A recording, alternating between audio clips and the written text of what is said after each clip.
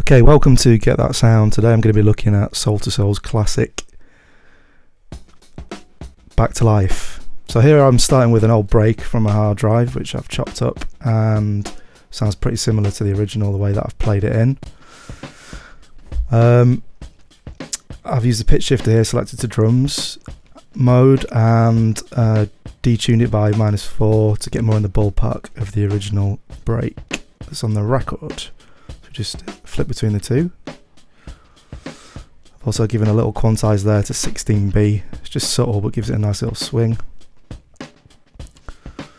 So that's the main break. I'm using it as the bed there. Next up I'm using a sine wave to make a kick drum. I've used a fairly short decay and short release and copy the pattern from the record. I've used the fat mode as well on the filter. Going to add some compression here, just a little bit. Bring the threshold down there so we're getting around 4 dBs reduction. Just help to level the kick a little bit so it can stand out in the track. Change the ratio there to 2.6.1 and tweak the attack to let some more of the initial attack through.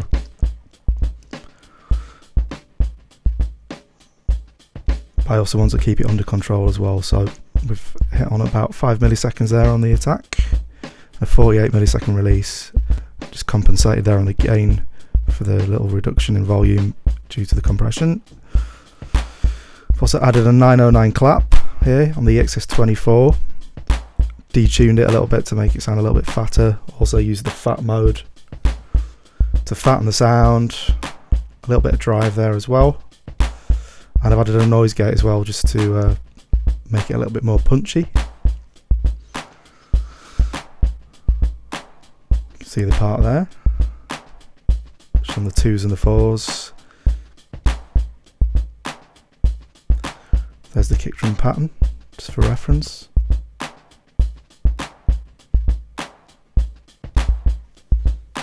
Shorten that one down a little bit. Next up, I'm using a sine wave for the bass sound as well. That's just the EXS-24 default sine wave patch that loads up. There's the pattern of notes. Again, use a bit of compression just to make sure the sine wave is heard on smaller speakers, just to level it out a little bit. Just tweak the ratio. That's sounding pretty good, pretty authentic to the original. Again, I'm just messing with the attack a little bit there, just so it works well with the kick. You can see it's the sine wave, which is the blank patch. And I'm going to add some drive as well, which will also help it cut through on smaller speakers. Switch that on, there we go. Low pass filter, 12 decibel mode, fat mode. And I've had a little bit of a release on the sine wave there, so it just hangs on a little bit. So that's the main bass part. Now I've added a high-passed live sounding hi-hat on the top end, which you can hear on the record pan to the right hand side. And there's an open hi-hat towards the end of the loop as well. I'm just using my Audio Damage Reverence plugin here to add a little bit of reverb. Tweak the pre-delay there just to let some of the initial attack through, but make it still sound reverby and make it sit nicely in the mix.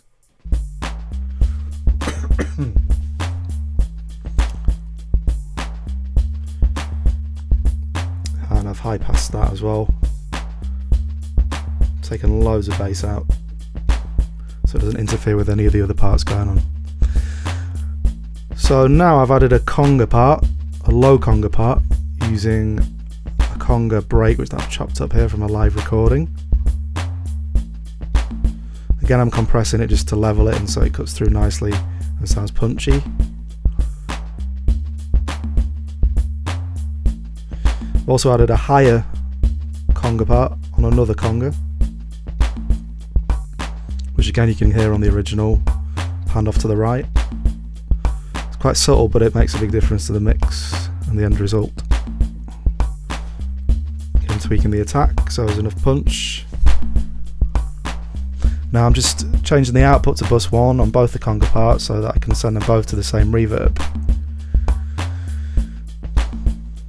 So again, I'm going to use my audio damage reverence.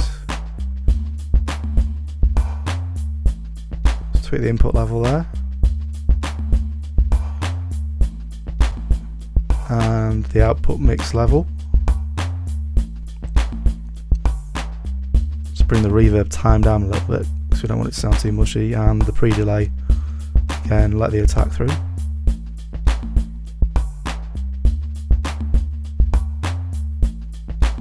Sounds pretty good. Congas always take well to nice reverb. Okay, here's a triangle part, which again you can hear on the record if you listen carefully.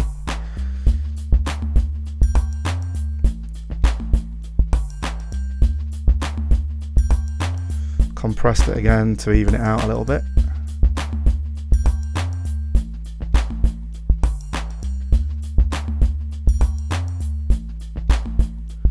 High passed it and added a little bit of top end there as well. I've also layered another snare drum as well, just to give more punch to the mid-range area, to thicken out the clap.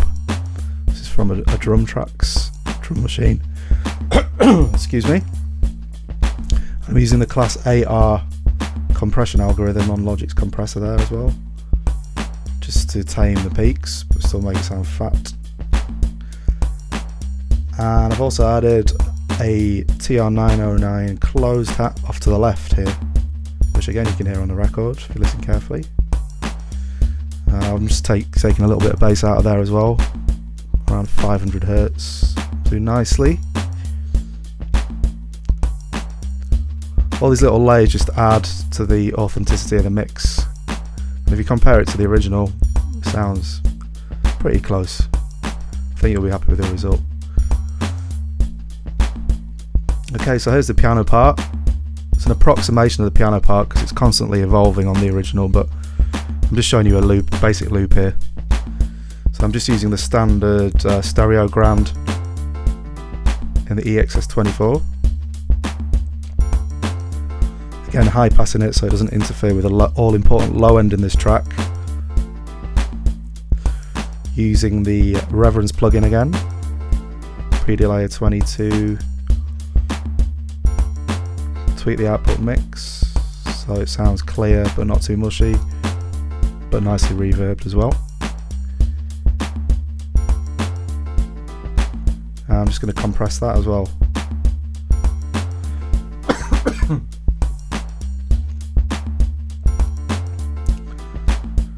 Add a little bit of top end there on a high shelf. Of course there's no vocals in here, so I'm just EQing it to the track itself, but if there was vocals in here I'd probably EQ it a little bit differently. But you can hear that in isolation.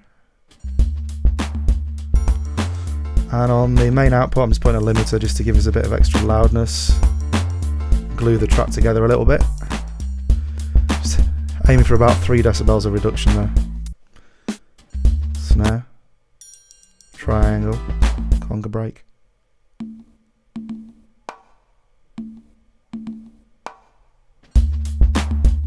Live hats, sine bass with a bit of distortion, kick, and the old break that I chopped off a record a long time ago.